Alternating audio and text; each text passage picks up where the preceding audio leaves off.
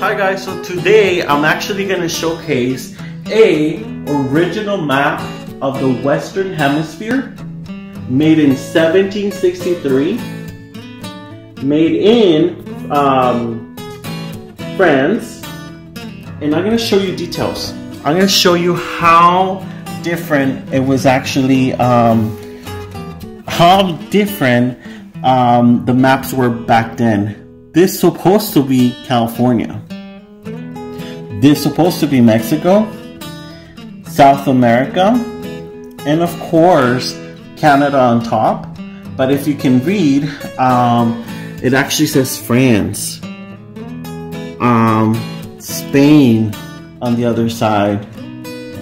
Everything was so cool because the detail, even though it's not actually accurate, it's a beautiful piece to have. Check out the campus.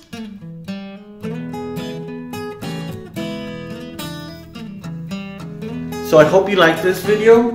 I hope you are able to share it and show your family what an antique, real map from 1763 looked like.